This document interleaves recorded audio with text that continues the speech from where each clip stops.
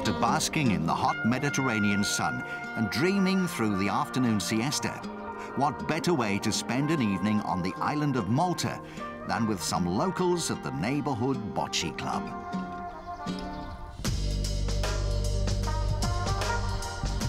A derivative of the Italian game Bocce, the Maltese version is one of the island's most popular sports, with over 30 teams from towns and villages taking part in a national league.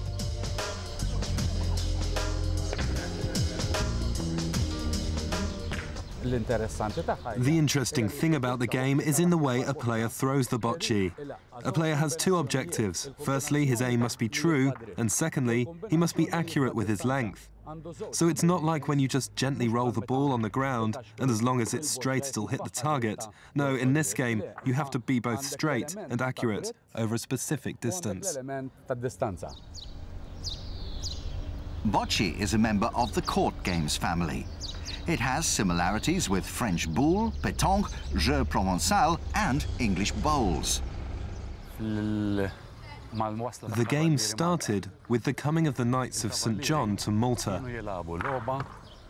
The way the Knights used to play the game is not exactly the same as it is these days, but certainly the rules are the same as those that we use today.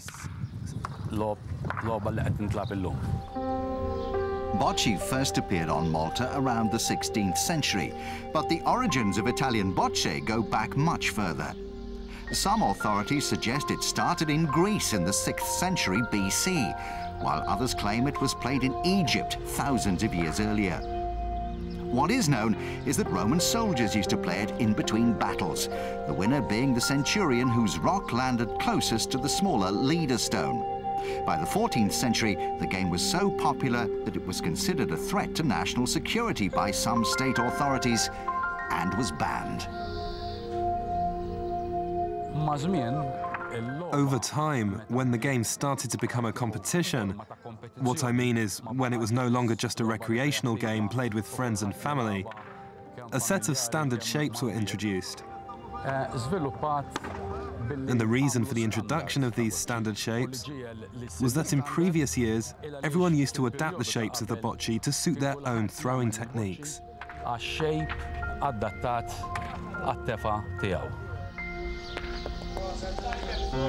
The rules of Maltese bocce are very similar to traditional bocce. An individual or team game, it can be played by up to 3 players per side, who must stand in a staffa or ring and throw without any form of run-up. Each team has 3 billiard-sized balls, either green or red, and 8 cylinders made of bakelite, a type of hard plastic. They aim at a jack, which is rolled between 5 and 12 meters from the staffa. During the game, the team furthest from the jack throws until its colour is nearest. Both balls and cylinders count in the scoring, with a point awarded for each of a team's colours nearer to the jack than their opponents.